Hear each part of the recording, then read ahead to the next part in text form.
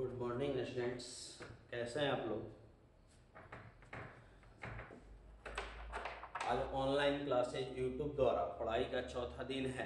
कल हमने नहीं यूट्यूब पर किसी प्रकार का कोई वीडियो डाउनलोड किया था क्योंकि मेरा मोबाइल थोड़ा डिस्टर्ब हो गया था। न्यू मोबाइल है और ये न्यू चैनल है, आप इसको सब्सक्राइब कर लीजिएगा, बेल आइकन घंटी भी बजा दीजिएगा ताकि आपको नोटिफिकेशन मिलता रहे। आप जानते हैं, ठीक है।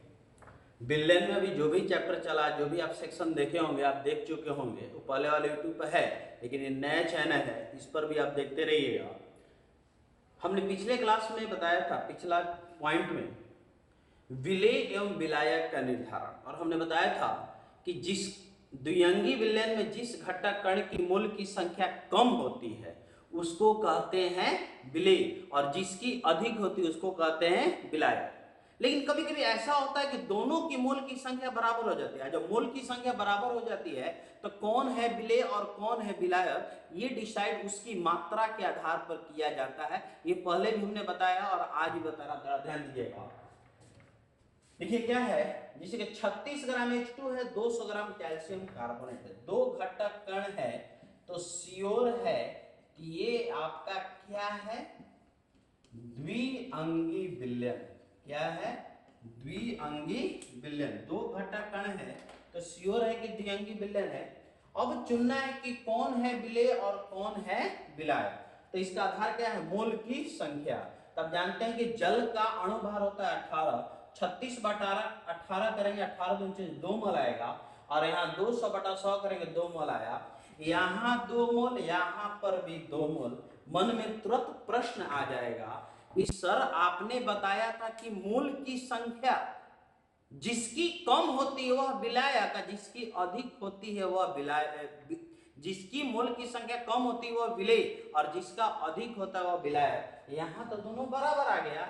जब ऐसा आ जाएगा तो घबराने की कोई आवश्यकता नहीं है। यहाँ हम मात्रा से डिसाइड कर लेंगे, और इसकी मात्रा कितनी है, 36 ग्राम जल है और यह है 200 ग्राम। यह कम है और यह आपका क्या है, ज्यादा है, और जो कम होगा वह विलेय होगा, और यहाँ विलेय क्या होगा, H2O।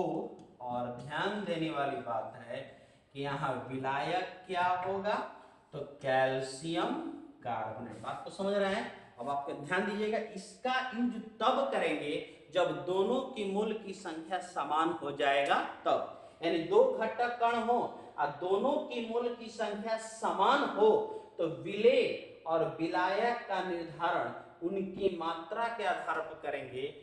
लेकिन अगर मूल की संख्या समान हो तब, ऐसा नहीं कि बिना मूल निकाले मात्रा पर ही कर लेंगे, वो तो कर देते हैं, ऐसा काम आपको करना नहीं है। जब ये दोनों मूल समान होंगे तो जिसकी मात्रा कम होगी वह विलेय और जिसकी मात्रा अधिक होगी विलायक। ओके, कोई डाउट है, बात को समझ लीजिएगा, तो याद रखिएगा। तो यहाँ अब कभी कभी आपके मन में एक और प्रश्न आ जाएगा कि सर ये बताइए, अगर मान लीजिए कि दोनों का मूल की संख्या भी बराबर हो जाए, मात्रा भी बराबर हो जाए, तो ये मन से क्वेश्चन निकाल दीजिएगा क्योंकि ऐसा कभी होगा नहीं। अगर मूल बराबर होगा तो मात्रा अलग अलग जरूर होगा, और मात्रा बराबर होगा तो मूल की संख्या अलग अलग जरूर होगा। ठीक है, अब अगला पेज देखिए कि जल की मात्रा, यानी जल की मात्रा के आधार पर विलयन का प्रकार, यानी जल की मात्रा हो और द्विअंगी विलयन हो तो उसके विलयन के प्रकार कितने होते हैं, दो। एक का नाम है जलीय विलयन और एक का नाम है निर्जलीय विलयन। अब जलीय विलयन क्या है, ध्यान दीजिएगा कि विलयन द्विअंगी हो, विलयन क्या हो, द्विअंगी हो, और विलायक के रूप में जल हो। द्विअंगी विलयन हो और क्या हो कि विलायक के रूप में क्या हो, जल हो, और द्विअंगी विलयन हो लेकिन विलेय के रूप में क्या हो, जल हो। देख रहे हैं ना, यहां पर देखिए, अगर विलायक के रूप में जल रहेगा तो ये होगा जलीय, और विलेय के रूप में जल रहेगा तो यह होगा निर्जलीय। यानी एक हुआ जलीय और एक हुआ निर्जलीय। इस पर एग्जांपल आप देख लीजिए, तुरंत दिखा देंगे, समझ में आ जाएगा।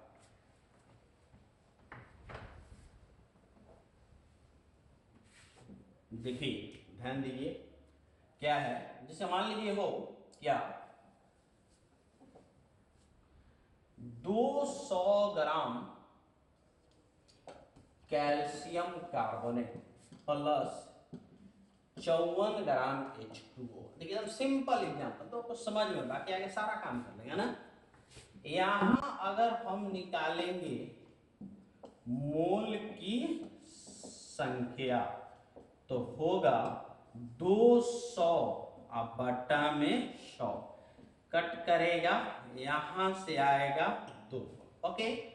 और यहां से निकाल लीजिएगा क्या, मोल की संख्या, और यहां हो जाएगा 54/18, 54 3 मोल। अभी मैं कुछ कर नहीं रहा हूं, है ना। और आगे का डिसाइडेशन देख लीजिए।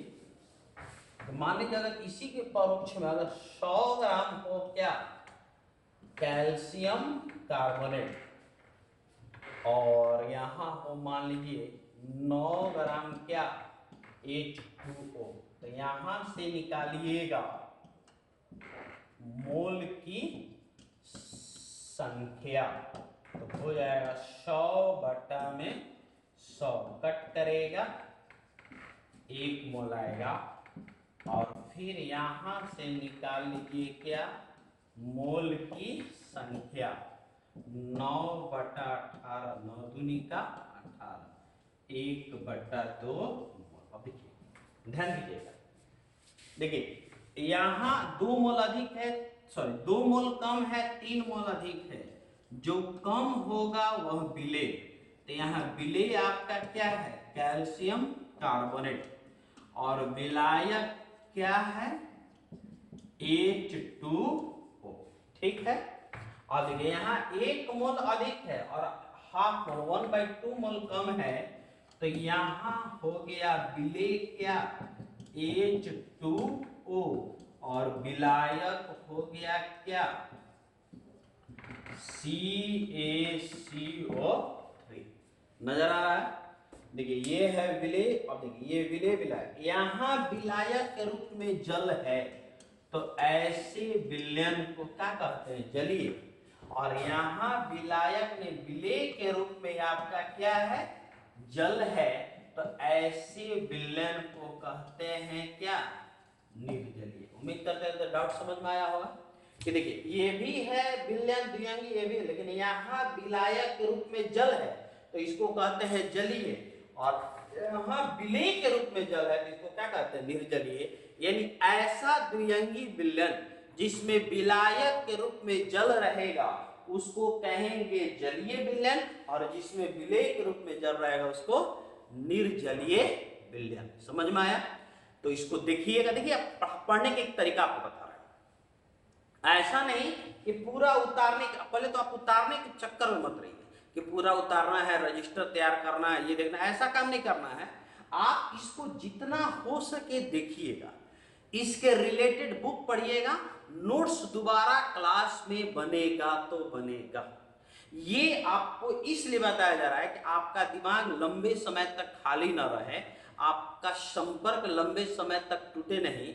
ऐसा नहीं कि ये आपके नोट्स के लिए पढ़ाया जा रहा है। अगर जो टीचर ऑनलाइन क्लास लेकर कह रहे हैं नोट्स बना लो, बिल्कुल गलत है। नोट्स बनाना नहीं, सिर्फ आपके दिमाग में ये चलता रहे, और ये जब चलता रहेगा और अगला क्लास जब ओपन होगा तो निश्चित रूप से फिर से लिखाया जाए, अगर आपको समझ में आएगा। बहुत सारे बच्चों का शिकायत है कि मेरे पास सर स्मार्टफोन नहीं है। कोई बात नहीं है, स्मार्टफोन नहीं है, आप बुक पढ़िए, जिनके पास नहीं है कोई बात नहीं, दूसरे की मदद लीजिए, लेकिन आप याद रखिएगा, आप क्लास आइएगा, पूरी बात बताई जाएगी।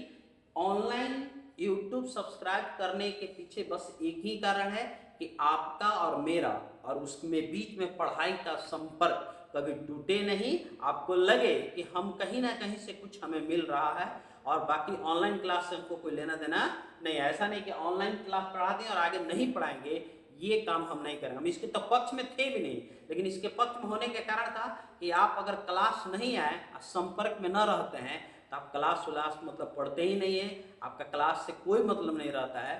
तो इस बात पर ध्यान दीजिएगा, केयर करके पढ़िएगा, बुक पढ़िएगा जरूर, और फिर देखते हैं अगला पॉइंट, अगला भाग देखेंगे। फिलहाल इसको सब्सक्राइब और घंटी जरूर बजा दीजिएगा, क्योंकि हम तुरंत अपलोड